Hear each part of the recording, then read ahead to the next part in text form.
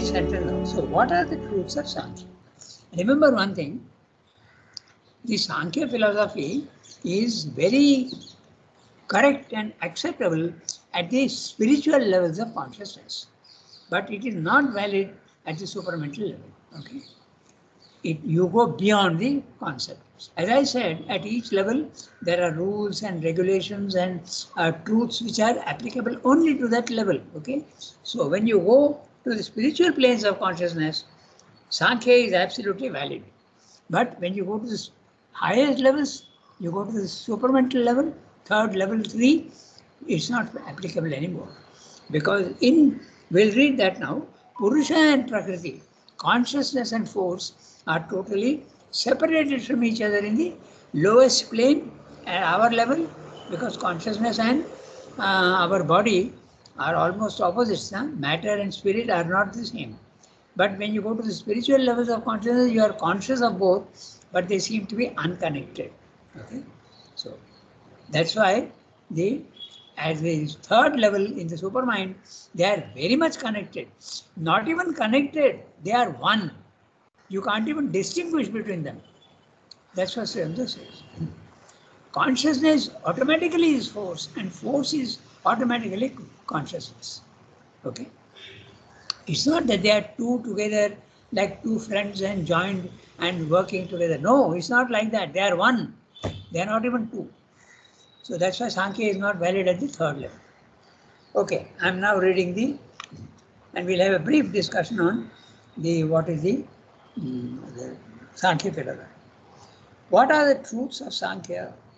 The philosophy drew its name from its analytical process. The analytical process. Sankhya is the analysis, its enumeration, numbering. Okay, with numbers, it's supposed to be 24 basic principles. Okay, that's why it's called Sankhya. Sankhya, the number. Okay, the separative and discriminative setting forth of the principles of our being, of which the ordinary mind sees only combinations and results of combinations. We don't see body, mind, life separately. So how do we know that they are separate? When you go to level 2, the spiritual planes of consciousness, you see that they are quite different. They are different worlds. There is a world of matter, there is a world of life, which is prana, and there is a world of mind, mental plane. They are all totally different, but they merge one into the other. Okay? They merge one into the other. So at our level, ordinary mind, we only see the combinations. When you see a man, you are seeing the combination of all the three: a body, a vital, and a mind, and results of combinations. Okay? It did not seek at all to synthesize. The synthesis comes at the highest level. It did not seek to. It was very satisfied with the spiritual planes of consciousness. Its original standpoint is in fact dualistic. In fact, it says that the ultimate truth is twofold. There is a consciousness and there is a force, which are quite different. They are together and they work together and complement each other, but they are different. Okay? It's like, as I said, two friends. But in the Advaita philosophy, they are not two friends, they are only one. Okay? So, dualistic. This is a dualistic philosophy. The ultimate reality is not one, but two: consciousness and force. In the Sankhya philosophy. In the Advaita philosophy, they are only one. Its original standpoint is in fact dualistic, not with the very relative dualism of the Vedantic schools, which call themselves by that name Dvaita. Okay? The Dvaita philosophy refers only to it's a different interpretation. The interpretation in the Vedantic school, okay, is Madhvacharya, for instance, okay, and also Nimbarkar. These are the philosophers who say that the individual soul can have a relation with the divine, a relation of devotion, a relation of love, okay, but they cannot become one. The Advaita philosophy says it can become one. So there are three grades of the Advaita philosophy. So the Dvaita philosophy says very clearly that no, they are two different things. Consciousness is different and force is different. That's the Sankhya philosophy. So the word Dvaita is slightly different in Sankhya and in the Vedanta philosophy. In the Sankhya philosophy, dual means Purusha and Prakriti are separate. Okay? Purusha and Prakriti. But in the Vedantic philosophy, Dvaita means the individual soul is different from the Supreme Soul. The question of Prakriti does not even come in there. Okay? Because the Advaita philosophy, Vedantic philosophy says even Prakriti is only the individual soul which has plunged into darkness. Okay, so that's it. So its original standpoint is in fact dualistic, not with the very relative dualism of the Vedantic schools, which call themselves by that name Dvaita.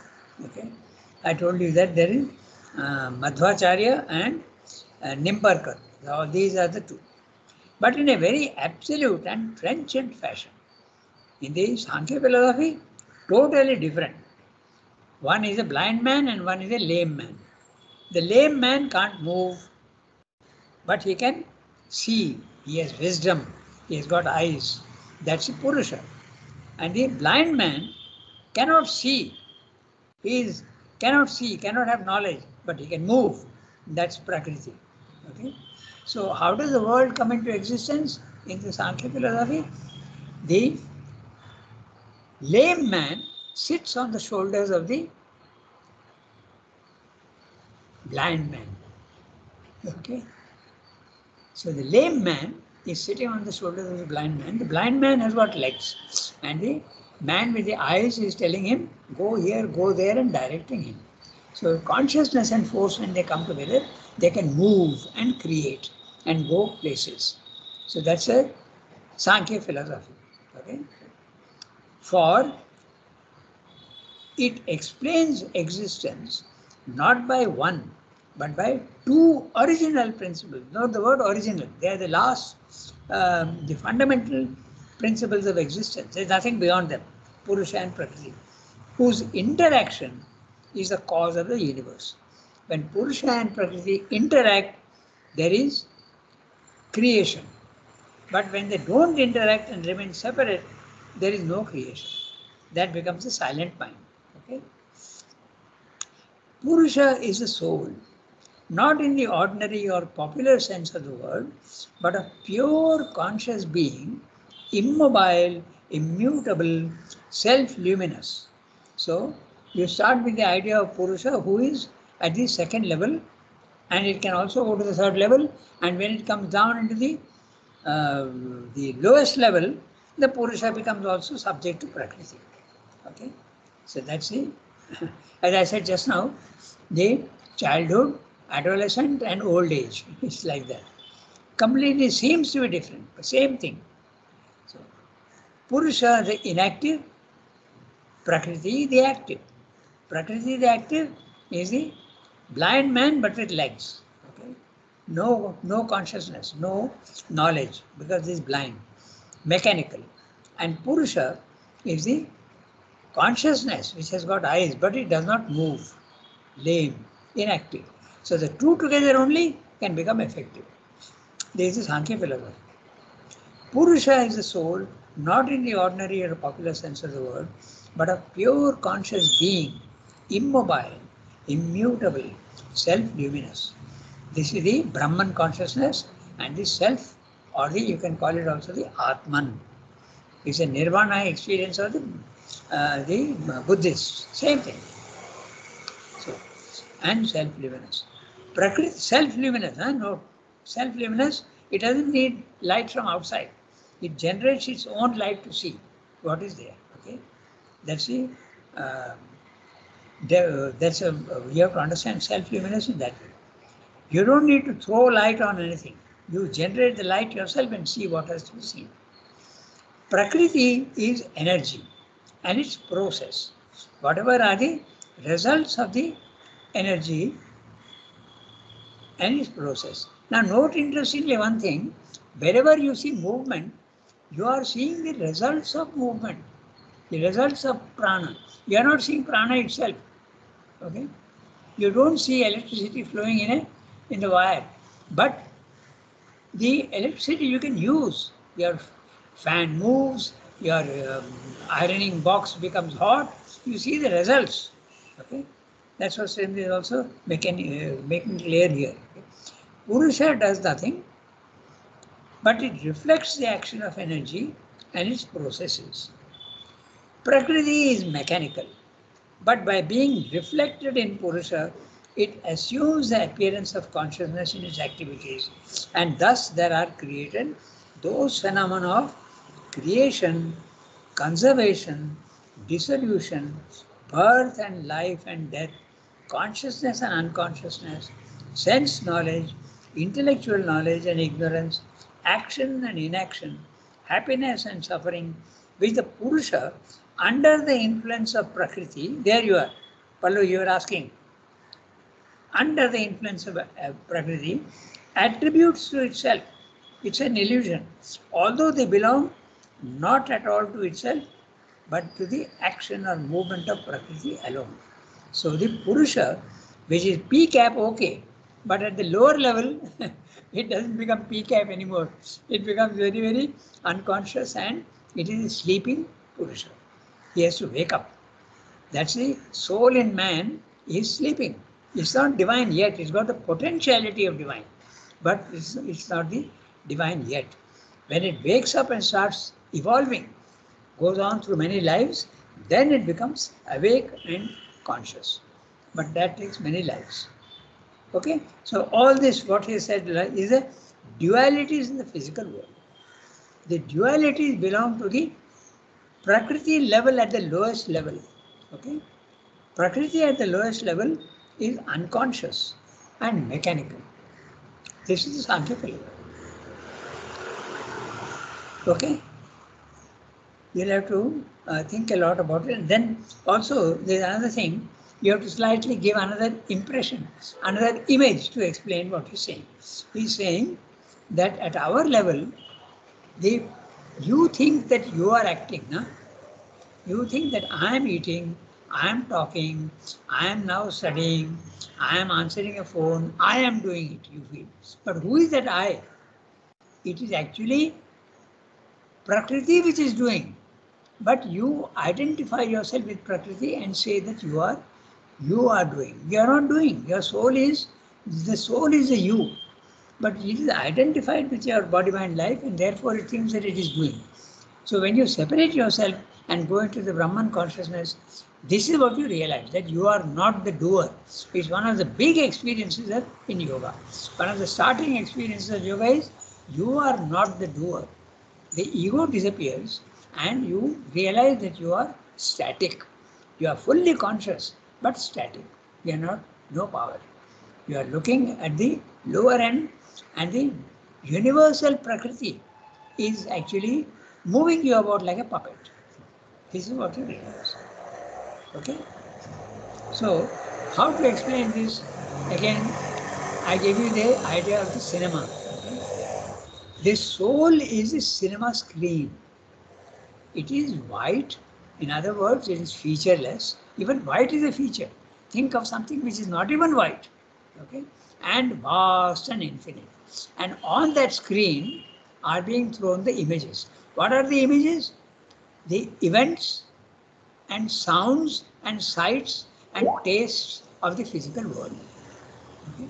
These are the images which are being thrown on the screen of the Purusha. And Purusha is thinking that I am the images. Okay? But when the projector is turned off, the mind becomes silent, the images disappear or they seem to be different. Now you find that you are only the screen. You are absolutely, you are the infinite, immutable, featureless self. This is the, there's a lot of internet up and down. Huh? Some are joining and some are getting cut off. We can't help it. So, it's very clear now. You have to slightly give another example to yourself, like the cinema screen and the images on the screen. They are two different things.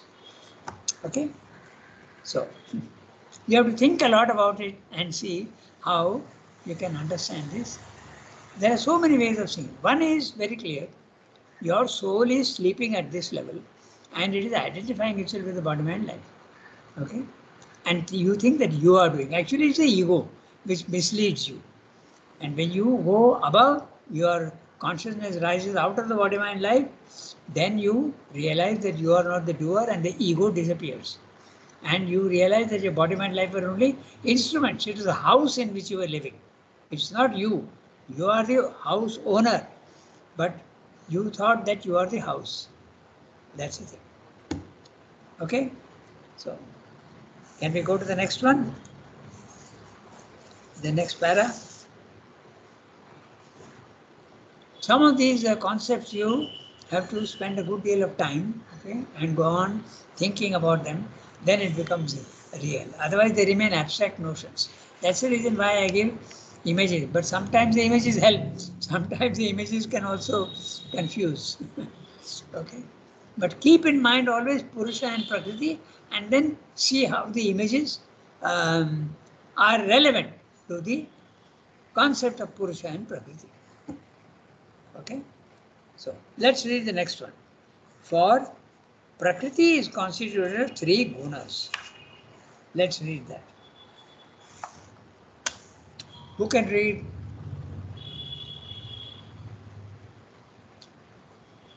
Shall I read? Yes, do that. For Prakriti is constituted of three gunas or essential modes of energy. Sattva, the seed of intelligence, conserves the workings of energy. Rajas, the seed of force and action, creates the workings of energy.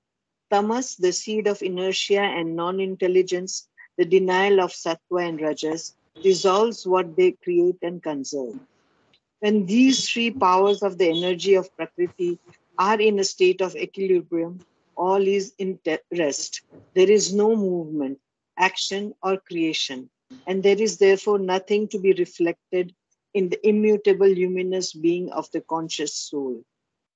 But when the equilibrium is disturbed, then the three gunas fall into a state of inequality, in which they strive with and act upon each other, and the whole inextricable business of ceaseless creation, conservation, and dissolution begins, unrolling the phenomena of the cosmos. This continues so long as the Purusha consents to reflect the disturbance which obscures his eternal nature and attributes to it the nature of Prakriti. But when he withdraws his consent, the gunas fall into equilibrium and the soul returns to its eternal, unchanging immobility. It is delivered from phenomena. This reflection and this giving or withdrawal of consent seem to be the only powers of Purusha. He is the witness of nature by virtue of reflection and the giver of sanction, Sakshi, Anumanta of the Gita, but not actively the Ishvara. Even his giving of consent is passive, and his withdrawing of consent is only another passivity. All action, subjective or objective, is foreign to the soul. It has neither an active will nor an active intelligence. It cannot therefore be the sole cause of the cosmos, and the affirmation of a second cause becomes necessary. Not soul alone by its nature of conscious knowledge, will, and delight is the cause of universe, but soul and nature are the dual cause, a passive consciousness and an active energy. So the Sankhya explains the existence of the cosmos. Now, note very carefully that last sentence. So the Sankhya explains the existence of the cosmos. So it is not Sridhar's philosophy at all, nor the Advaita. It is Sankhya which is explained in this way, and it is valid at the middle level. Okay, it's valid. We go back to the beginning of the. So, for Prakriti is constituted of three gunas. They are called qualities, and in English you use the word modes. Okay, because quality has got usually a very positive thing. No? His sincerity is a very good quality. You say, okay? Quality can hardly be bad. Okay, so you don't use the word quality, but you use the word mode. Okay, so that's why. Otherwise, you can say also, if you use the word quality as a characteristic, it's valid. But if you use the word quality as something good in your view, then it is not valid. That's why essential modes. And what are the three modes? One is sattva, then rajas and tamas. And there is an explanation for all these things. Okay. Sattva is the seed of intelligence. Seed. Why? Because sattva at the mental level is already sattvic, but it is semi intelligence. It's not full intelligence. The full intelligence comes in the spiritual planes of consciousness and even more in the supermind, but not at the lower level. That's why it is seed of intelligence. Conserves the workings of energy. Okay. In the sattva, it conserves the workings of energy. It does not move about too much. It is very, very calm and quiet. That's what I mean by conserving the energy. Those who are very excitable are belong to the rajasic plane, but those who are very calm, even in the midst of battle and midst of difficulties, okay, they are very calm and quiet. That's why conserve the workings of energy.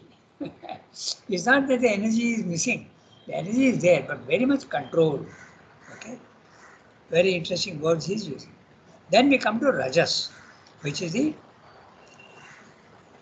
power, movement, okay, energy, the seed of force and action, creates the workings of energy.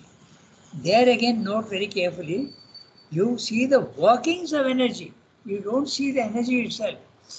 When can you see the energy? When you go to the spiritual planes of consciousness, you see the energy. But nobody can see the electricity in the wire. Okay, but I'm going to make a slight uh, a, a diversion because this is how. But is energy flowing in the wire or not? Yes, it is. And what happens is that when you are in a higher consciousness, you can see these subtle energies. Okay. Let me tell you a very interesting story. Okay, it's not a story; it's a fact. You know, Tall Bob, na? All of you know Tall Bob? Yes. Ah, Yes. okay. So all these things, these biological functionings are all physical. Okay, biological functionings are all physical. Even when you have fear, even when you are happy, there is a biological function that takes place. There are these endocrine glands that secrete things into your blood, and it changes your mood. Okay, so exactly in the same way, when you can artificially change these things by taking drugs. Okay, in yoga you change them by a yogic practice and they become permanent. But sometimes with drugs, you can change them temporarily. So this is, but that's very dangerous because it can take you anywhere. In the yogic process, you can control these, but with drugs, you cannot control. It will take you here and there. That's why it is so dangerous. So what happened to Bob was very interesting. I'm telling you because he's quite frank about it. He used to take drugs at one time, but fortunately for him, it was not habit forming and he had very interesting experiences. Okay. One of the experiences was that he is seeing subtle things. He is seeing that electricity is flowing in a wire. And he told me he could see blood flowing in the veins. When you are at the second level, you are seeing the subtle realities. Okay. You are not using your physical eyes and your physical ears, you are not seeing them, but you are using your subtle sights. So this is what you call the what is it? ESP, extrasensory perception. Okay, so this experience he had, but he was very lucky that he didn't have bad experiences. But I have heard many experiences of people who have had quite bad experiences. Okay. There's one girl, I won't tell the name, she's not an ashramite, okay? And she had an experience once, she wanted to try LSD, okay? LSD. It's a mind bending, they used to call them mind bending drugs. They change your consciousness. So she took that and she knew that you can have untoward consequences. So she got someone to look after her. So there was, and she took that and sat in a chair. In a short while, what happened to her was that she found that she is getting up. Actually, she was not getting up, but she's seeing herself getting up and walking towards the wall. And when she came to the wall, she started climbing up the wall. Okay? And when the ceiling came, she started walking on the ceiling upside down. And then again the vertical wall, she came down and she came up. So it changes your perception of things altogether. Okay? So sometimes you can have very bad experiences, and sometimes you can have, if you're lucky, good experiences. It changes. Rangada, Yeah, tell me. isn't it a hallucination? It is not hallucination. It is what normally people who don't understand the subtle senses, they call it hallucination. But it's not hallucination. They are realities in the subtle world. They are realities. Okay. Because your subtle body can move in that way. It is not subject to gravitation. No? Uh, Yeah, it can happen. Okay, I'm just mentioning that because the we don't see sattva, rajas, tamas. I came to that because rajas we don't see the origin. We don't see the prana. But can you see it? Yes. When you go to the spiritual levels of consciousness and use your subtle senses, you can see the prana, you can see the electricity. But normally we see only the combinations and the results of energy. Okay? Same they use the word workings of energy. That's why I went into explain to you what is the workings of energy and what is the energy itself. Okay. I go into all these details because you see how comprehensive is Ramdo's language. Okay. Everything you have to understand in the right way. Now we come to tamas. Tamas, the seed of inertia and non-intelligence. Tamas is the darkness in the mind, lethargy in the body, and an unwillingness to act, and non-understanding in the mind, ignorance and stupidity. Okay. Now, but is that necessary also? Why did the divine create tamas? Because tamas is non-action. Now, suppose creation stopped at the level of rajas, what will happen in the physical world? Everything will be moving all the time. So you need stability and you need non-change. You need permanence of form. And that's the function of tamas. It is so necessary. But so it's a necessary thing that is created. But when you want to progress, that's a resistance that you get. Okay? So this is the thing. So this is the sattva, rajas, tamas. Okay? So tamas, the seed of inertia and non-intelligence, the denial of sattva and rajas dissolves what they create and conserve. Okay? So there is dissolution, there is creation, and there is conservation. Now, note if you go to the highest level, I'm going to give you another idea which may seem a little strange to you, but you think about it, you will see that it is true. Okay? There are aspects, you must not misinterpret. Creation is Brahma. He is creating. And so that's what Sridhar is saying, dissolution, creation and conservation. Okay. So dissolution is tamas and creation is sattva, rajas. And sattva is the maintenance, conservation. So they corresponds to the three gods, Brahma, Vishnu, Shiva. Brahma is creating, Shiva is destroying, and Vishnu is conserving. And conservation is possible? Yes. Because if creation and destruction occur one after the other, then you will see them separately. You will see a creation, and after 1 second or 2 seconds, you see the destruction. You will see both together, so one by one in sequence. But if they are happening together, Vishnu comes into the picture. You will not see the creation and the destruction. But this is the truth of Brahma, Vishnu, Shiva.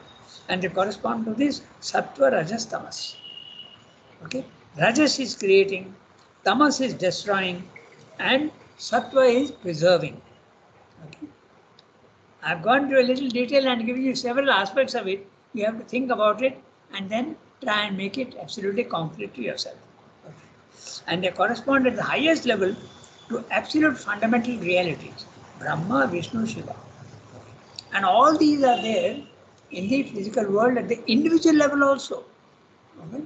Your body corresponds to tamas, your vital energy corresponds to rajas, and your mind corresponds to sattva. Okay? There is a very interesting letter of Sri Aurobindo where someone sees Sri Aurobindo in a certain way. Okay? And he says, "Oh, I dare say you saw my Shiva aspect." So, Sri Aurobindo also has all the three aspects. Okay? And he saw the Shiva aspect. And Shiva is a very complicated god. He is representative of so many things. But one of the things is this. Okay? He is a destroyer. They dance. No? Shiva's dance of destruction. Okay? So, when you hear these things all together, sometimes it can be a little confusing. But the more you think about it, you will see that destruction is not something necessarily bad. Okay? We interpret it as something bad, but it's not. It is the clearing of the past so that the future can be built again. That is the justification for tamas and destruction. So, when these three, I am now continuing with the para we read just now. When these three powers of the energy of Prakriti are in a state of equilibrium, all is in rest. There is no movement. In the consciousness, there is no movement. And what is that? That's the Brahman consciousness, that's the Nirvana, that is the self, the Atman. Okay? There is no movement at all, and for you, the world doesn't exist in a real way. You see it as something unreal. That's the thing. So when Sattva, Rajas, Tamas are absolutely equal to each other, there is no movement. All is in rest, there is no movement. Action or creation, and there is therefore nothing to be reflected in the immutable luminous being of the conscious soul. But when the equilibrium is disturbed, then the three gunas fall into a state of inequality in which they strive with and act upon each other, and the whole inextricable business of ceaseless creation, conservation and dissolution begins. Again, note the three things. Creation belongs to sattva. Creation belongs to rajas, conservation belongs to sattva, and dissolution belongs to tamas. Now, dissolution belongs to tamas also is very clear. In the physical world, if something doesn't move, it slowly will be destroyed. Suppose a cat is just lying calm, quiet, without anything, it will dissolve one day, it will die. Okay? Even a stone which is there, not moving, the wind and the rain and the heat and the sun, all these things will completely destroy it one day. It may take 1,000,000 years, but it will destroy it. Okay? So, this is how it is acting. Sattva, Rajas, Tamas are acting from the highest level to the lowest level. They are all there present, working together. Ramakrishna explains that in a very interesting way. He says the sea, when it is absolutely calm and quiet, it is the self, it's the soul, it's the Atman, the Brahman. And when the waves start forming, there is creation. And what are the waves? The forms in the physical world. Then, so it can be the same sea is either silent or it is moving. If it is moving, it's a physical world. If it is not moving, It's the second level of the spiritual planes of consciousness. You are in the nirvana consciousness. Okay? So this is what he said. But when the equilibrium is disturbed, then the three gunas fall into a state of inequality in which they strive with and act upon each other. We can see that at our level, we have a thought, and the thought is sometimes contradicted by the vital and sometimes supported by the body or contradicted by the vital.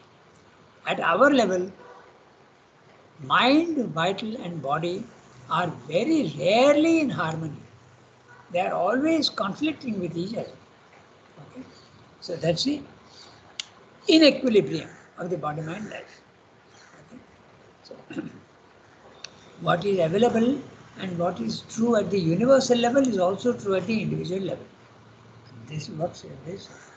So when the equilibrium is disturbed, then the three gunas fall into a state of inequality in which they strive with and act upon each other. The mind and the vital are struggling with each other, and the body also puts in its own word, and there is always a disharmony between them. Other and the in which they strive and act upon each other, and the whole inextricable business of ceaseless creation. Note the word inextricable. You can't distinguish between the three. Sattva, Rajas, Tamas become all mixed together, and it produces ceaseless creation, conservation and dissolution. Again he is using the three words, creation, conservation and dissolution. Unrolling the phenomena of the cosmos. This continues so long as the Purusha consents to reflect the disturbances which occur, which obscures the eternal nature and attributes it the nature of Prakriti. In other words, your soul is identified with your body, mind, life at an individual level, and the universe is also going on. There is the force of inertia, there is the force of energy, and there is also an intelligence which is brooding everywhere. Okay? So, at the universal level, Sattva, Rajas, Tamas is active and applicable, and in the individual also it is applicable. So, you remain in ignorance so long as you identify yourself with your body, mind, life. But when he withdraws his consent, the gunas fall into equilibrium and the soul returns to its eternal, unchanging immobility. There is the experience of the self. It is delivered from phenomena. This is the mukti, deliverance, salvation if you want, mukti. Okay? So, this reflection and this giving or withdrawal of consent seem to be the only powers of Purusha. Purusha does not have any power, but only it can say yes and it can say no. And even this yes and so are very, very passive. That's what Sandra is saying. He is a witness of nature by virtue of reflection and the giver of the sanction. Sakshi and Anumanta. Sakshi is the one witness.